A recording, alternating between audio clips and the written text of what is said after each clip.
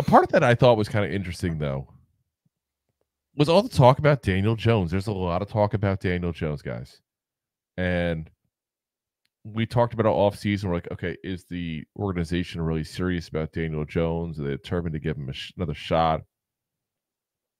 I got to say, the way I read this whole thing and what was shown, again, this is what was shown. This is what the Giants wanted us to see. This is what the NFL wanted us to see. Be very clear on that.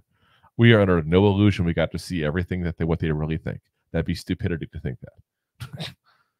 But yes, what the message they want to convey is Daniel Jones is still a question mark. In fact, the show called him a $40 million question mark, which is a really expensive question mark, guys.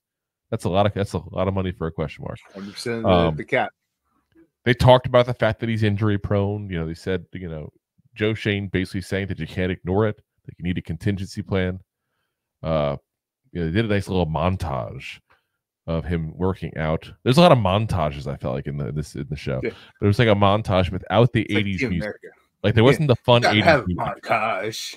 Here he is fighting back to get back on the field. Gotta have a montage. I think that's what I wanted to see it. It would be great. Look at him bend that knee. It would be awesome. But look at him stretch that. Yeah. Leg out. Like they didn't do any of that. That'd been fun. Like do a little 80s montage. Go for it. If you're gonna keep showing montage scenes, just go for it. But they showed all that. You see the nasty, lovely scar on his knee at that point from the surgery and stuff like that.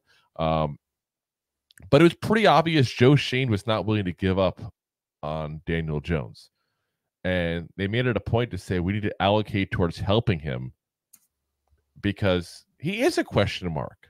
He really is. They don't seem to know what to think of him, which is kind of scary. But you can tell they want to give him every chance. They like him. That's pretty obvious by the way they talk about him.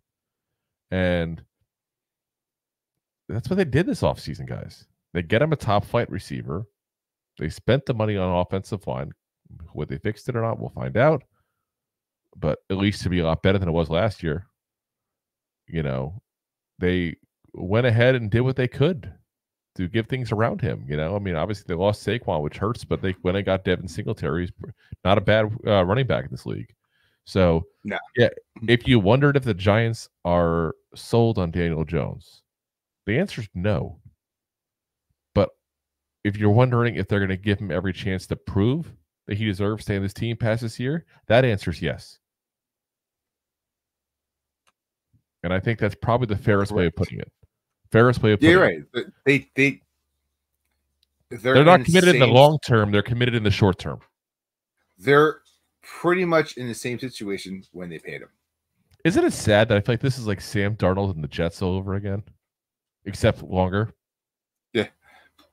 That's what it feels like. That's what it feels like. You know, maybe we could have included Daniel Jones to the Panthers. They like those kind of quarterbacks. Ooh. I see. Didn't think about it. I'm just saying. No, in all fairness, we need Daniel Jones. He is the best quarterback we have in the roster. I know no one likes to hear it, but it's the truth.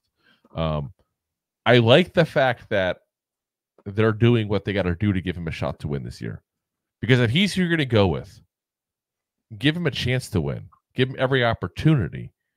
Because then you know if he goes somewhere else, that you gave him every shot. There's no worry about, oh my God, it's going to go to blank and succeed.